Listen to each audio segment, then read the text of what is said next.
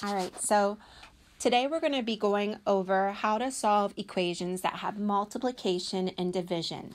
First, I want to go through a scenario again where we can realize what the opposite or the inverse operations are. So first off, let's look at this. If we start off with a 15, and let's say we multiply it by 2. 15 times 2 is 30. So then you can ask yourself, how do I undo multiplying by 2? How do I get back to 15, make the 30 a 15? And if you take 30 and you divide it by 2, that gives you 15. So we were able to just remind ourselves that if you multiply by a number and then you divide it by that same number, you just undid that multiplying. Multiplying and dividing will undo each other. So here, what if we start with the 15 and we divide it by 3? 15 divided by 3 is 5. So now you can ask yourself, well, how do I undo that dividing by 3? How do I make that 5 back to the 15? Well, 5 times 3 gives us 15. So if you divide by a number and then you multiply by that same number, that undid the dividing. You can undo dividing by multiplying. You can undo multiplying by dividing because they are opposites. So let's go over a couple of examples. First off, what you ask yourself on this 9a equals 81, you find the variable and you say, what's happening to that variable? What's keeping it from being by itself? Well, there's this 9 here. Then you say, well, what is happening with 9 and a? Are we adding, subtracting, multiplying, dividing?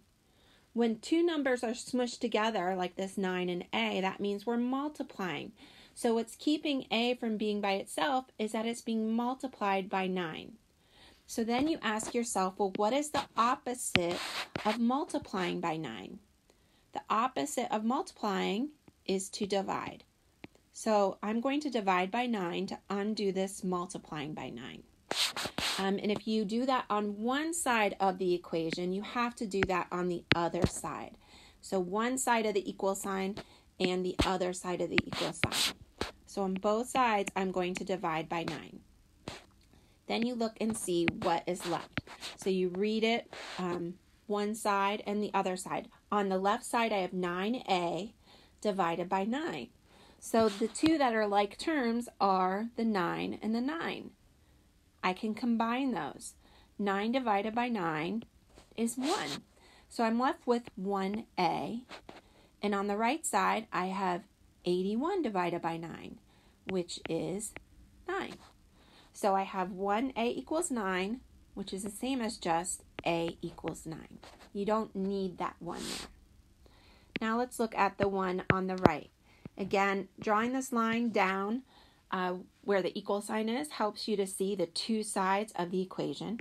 In this case, the variable, the r, is on the right side, but you still go through the same process. You find the variable and you say, what's happening that's keeping r from being by itself? There's a 7 here. When 7 and r are smushed together like that, that means that they're being multiplied together. So then you say, well, what's the opposite of multiplying by 7? What's the inverse? How can I undo multiplying by 7? And you can do that by dividing by 7. 7 divided by 7 is 1. It cancels out. If you do that on the right side, though, if you divide by 7 on the right side, you have to also divide by 7 on the left side. So 42 divided by 7 is 6. 7 divided by 7 is 1, and then you also have the r. And don't forget your equal sign. The equal sign stays right there in that middle line.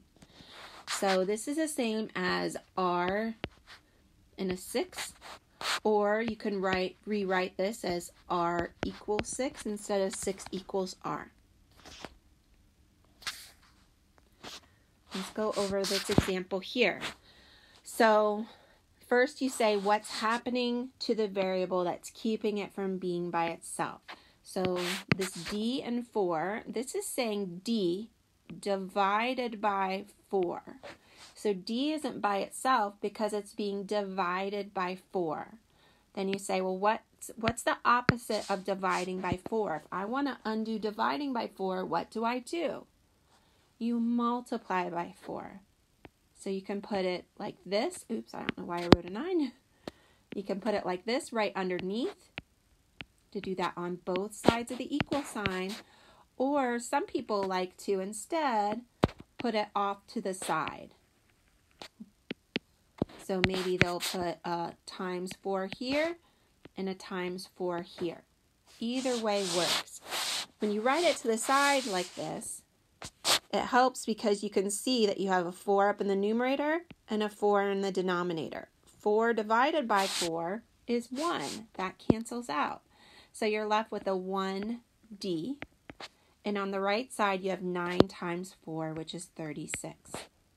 So you have 1D equals 36 or D equals 36.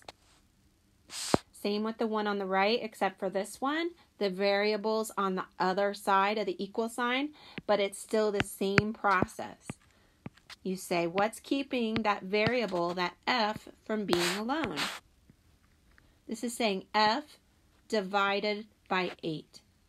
So I can undo dividing by 8 by multiplying by 8. So I'm going to put the dot here instead this time. So I'm multiplying by 8 on both sides. And I know that dividing by 8, multiplying by 8 cancels out. So I'm just going to have an F by itself. And on the left side, I have 1 times 8, which is 16. So I have 16 equals F, which is the same as saying F equals 16. The one other way I want to type of problem I want to show you is when there are these negative signs here.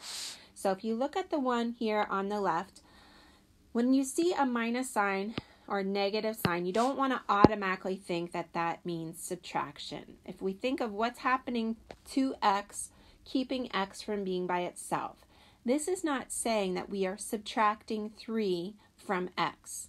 This is negative 3 smushed up against x. So it is being multiplied by negative 3. X is being multiplied by negative 3. Then you say, well, what's the opposite, the inverse of multiplying by negative 3? And that is to divide by negative 3.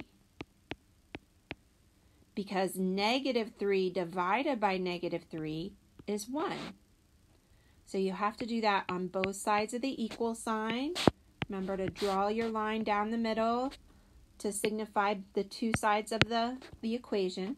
So on the left side, negative 3 divided by negative 3 is 1. You could just cancel it out, or you can write a 1 if you want. And then I have an x. And then negative 9 divided by, a negative 3 would be positive 3. The same over here on the right. I have both sides of the equal sign. I want to ask myself, what's keeping x from being by itself? It is being divided by negative 4. I'm not subtracting 4. I'm dividing by a negative number. So to undo dividing by negative 4, I'm going to multiply by negative 4. So you can write it to the side like this, or you can write it underneath. I'm going to write it to the side this time, because negative 4 divided by negative 4 is 1. So I'm just left with 1x, and on the right side, I have 3 times negative 4 is negative 12.